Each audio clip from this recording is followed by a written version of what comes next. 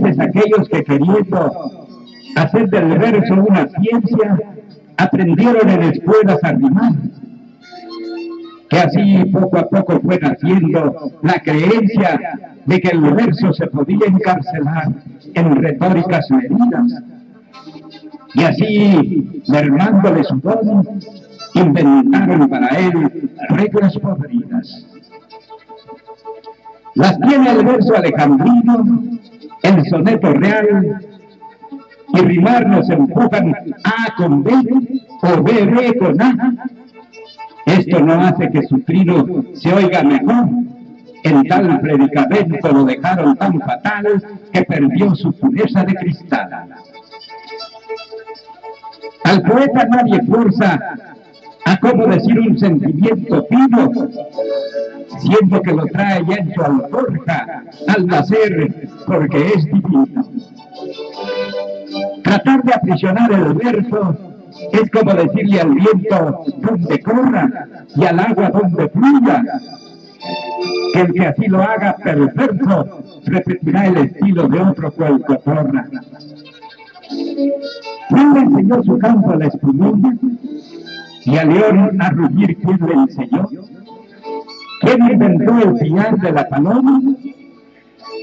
Son regalos que el Señor nos dio para que el alma su dolor mitigue, que el único enseñador amigui es el poeta universal.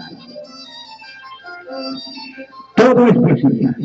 El reír de un niño que en regazo maternal con su algún quiere decir cariño. No es la ronca voz de un padre que aconseja al hijo, o la canción de cuna que la madre musita en delicado son. Las piedras al chocar hacen poesía. Los mundos al rodar en su ancha vía suenan como regios diapasones, igual que latir los corazones en sístoles y diástoles tocan al sol. No aprisionéis pues esos dones felices que el Señor nos regaló. Sin retórica Él nos los dio, sin amarras, como libres aves, guiando del mundo en todos sus rincones, para ir despertando del amor las claves. Dejad fluir sus bellas vibraciones, que los versos de quejidos tersos son de la esperanza un gran tesoro.